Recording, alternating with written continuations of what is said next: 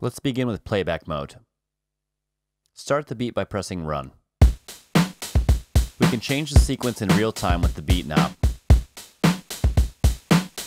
or change banks with the bank knob.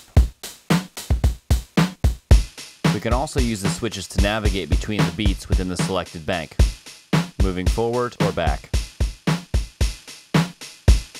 While in this mode, when we switch beats, the change occurs at the end of the measure. We can rearrange our beats using the copy and paste functions. To do this, we choose the beat that we want to copy. For example, beat 3 from bank C. We copy the beat by pressing and holding Ctrl and Prog. The LED will begin to blink, indicating that we have copied and are ready to paste. We choose the location where we want to save it. For example, 4C. With the same combination of Ctrl and Prog, we paste it in its new location.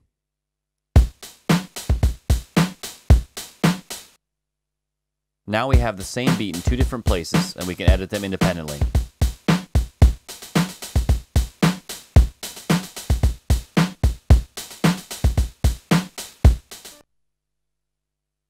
By copying the same beat to several positions, we can then create variants along the way, which allows for progressive workflow and the arrangement of your performances.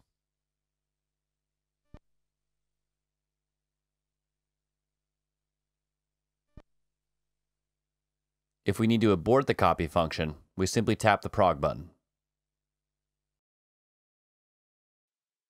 In addition to the playback mode, the beat has two alternative performance modes. With the pedal unplugged, hold down Ctrl and then plug it in. Now the pedal is in mashup mode. Let's check out a beat. In this mode, switching between beats will not occur at the end of the bar. They happen instantly. In fact, the new beat will pick up on rhythm so that beats can be combined, generating variations in real time. In this mode, the switches serve a different purpose. Instead of navigating between beats, we can re-trigger our beats by pressing and holding Ctrl and Run.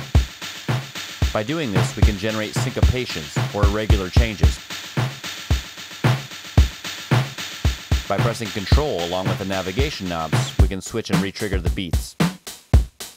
Now we can flow between the beats, creating variations in our performance, making the beat a whole new instrument.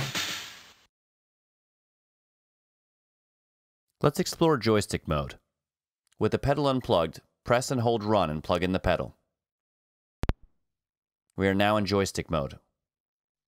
We choose a sound with the Inst knob. We can play this instrument by tapping the left switch.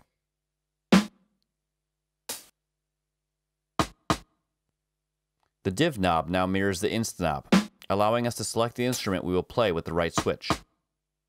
In this mode, we can also change the pitch of our sounds. We select the rim shot. We press and hold Ctrl, and now this knob enables us to modify the pitch, while the alias remains the same. We assign the rim shot to the right switch. Now let's choose the bass drum and drop the pitch a bit.